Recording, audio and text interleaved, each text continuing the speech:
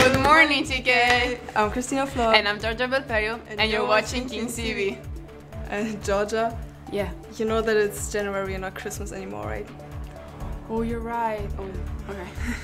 Speaking of the new year, let's check out some of our students' New Year's resolutions.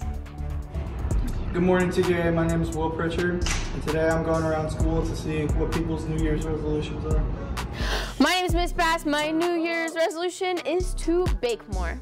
My New Year's resolution is to grow my mold out. My New Year's resolution is to be better at Fortnite. To work out more. My New Year's resolution is to get a 3.0 GPA. Bro. My New Year's resolution would be don't fail school, of course. Get into university and be happy. My New Year's resolution is to get swole.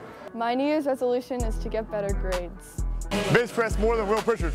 My New Year's resolution is to beat Carlo's 365-pound bench with a 385-pound bench at the end of the semester. Did you hear that? My New Year's resolution is I don't have a New Year's resolution because realistically a lot of people don't keep their New Year's resolutions. This has been Will Pritchard reporting for King's TV. Thank you, Will. Christina, do you have some resolutions for this new year? I'm working hard to improve my athletic performances, just like the cheer team is doing. Yeah, congratulations to the Comp Cheer team for winning nationals. Let's hear what they're up to. Good morning, TKA. Our competition cheer team recently won a national championship. Let's sit down with some of our athletes to find out more about how their experience went. The best part about cheering this senior season is just making memories with my team. We have a really great time together. The best memory that we've had this year is just always going to FCC. It's a really fun environment and we always bring home some hardware. The best part about being a TKA cheerleader is that I get to cheer alongside my teammates that I go to school with. So some of my worst days have turned into some of my best days because I get to go to practice and see the people I go to school with. Leading up to states these next 2 weeks, our theme is do everything until you can't get it wrong, and I feel like that's just something that's going to push us for a state championship. Me and the 2 other senior girls, Allie and Gianna, are the only people on the team who have the state title from 2019, so I really want to bring the state title to the underclassmen and the boys before I graduate so they can experience the feeling of all of their hard work paying off. I want to leave a legacy of hard work, dedication, and care for my teammates, and just to have a passion for cheerleading and just a drive to win. Being on the cheer team, it's impacted me a ton, being a better leader. Being one of the only males on the team, it's rough sometimes, and it just makes you grow as a person. So Jen and Kyler have taught me the importance of being all in, the importance of accountability, communication, and making sacrifices to help the team achieve one common goal. Them being there for me the past 6 years has definitely shaped me into who I am today. Thank you, Christian, and again, congratulations to the Comp Cheer team for this big achievement. Now that we talked about sports, let's move to a more academic event that just took place.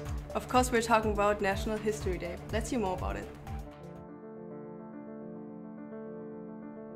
So NHD, or National History Day, is an international competition where students conduct independent research or research in a group on a topic that they choose that fits with the theme, and they also get to choose what topic they present and how they present it. So that you can produce a documentary, a website, an exhibit board that you can see behind me, you can write a historical paper, you could even do a performance, and it allows the students to showcase what they're good at and shine in areas where they are gifted.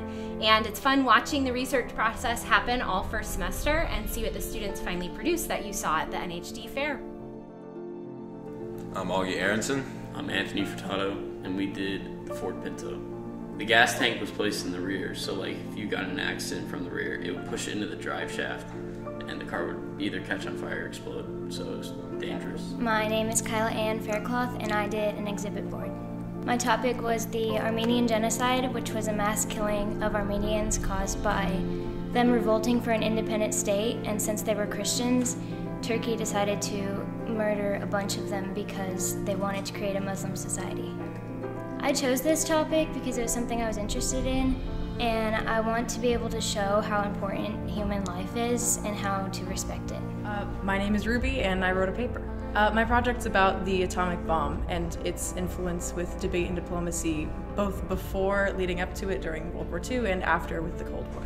It was a lot of work, I'll be honest, but I feel like it was worth it. I'm proud of what I made for it, at least. So this is the 5th year that Kings has participated in the National History Day competition. We started my first year, and it's been fun to watch the research initiative grow and see students be more successful. And this was the hardest year we've ever had to make decisions about what topics to choose because so many projects were done incredibly well. So we're very proud of everything the history students produced this year. Thank you, Maya, and congratulations to all the winners. One last thing, don't forget to purchase your ticket for Romeo and Juliet, tonight at 7 or tomorrow at 1 p.m. You don't want to miss it. Well, I think that's all we have for today. Have a great day, TKA!